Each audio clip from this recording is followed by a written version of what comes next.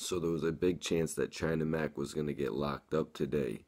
He had to go and report to his parole out of nowhere, out of the blue, right? And, there's a lot of speculation as to why, China Mac could have been getting locked up. Everybody on his live was talking today. They were like, oh man, you shouldn't have been talking about your curfew and the new interview with Jadakiss. You really shouldn't have been talking about, this and that. You were smoking a vape pen in the middle of the podcast you were doing. So China Mac had to go and report to his parole today out of the blue.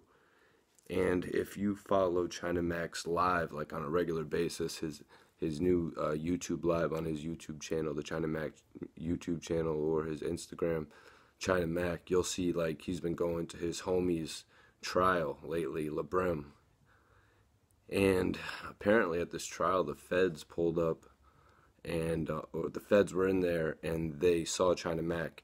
And an artist like China Mac, he's been making such a bubble in the streets that when the feds see him pull up, it's coming with a decent following. It's like somebody as popular as China Mac getting involved with a case like that. It's like it doesn't even matter what the defendant did.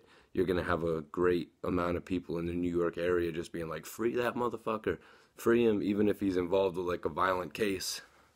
You know how that shit goes when a popular celebrity actually endorses a suspect.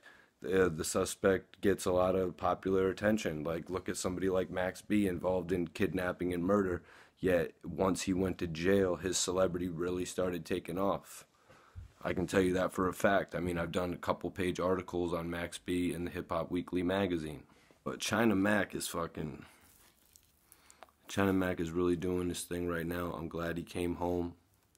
I'm glad he came home because he needs to be out here making music, releasing his new mixtape, his new album, After 10.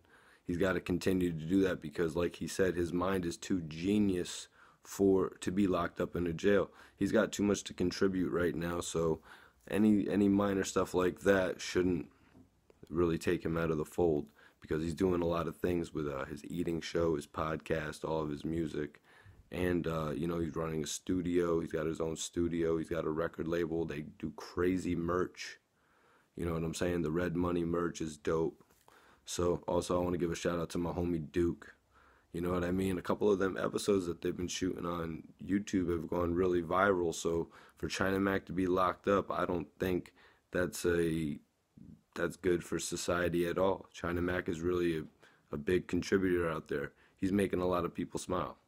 Alright, Joe, inside the features. Free China Mac. Don't ever lock China Mac up again.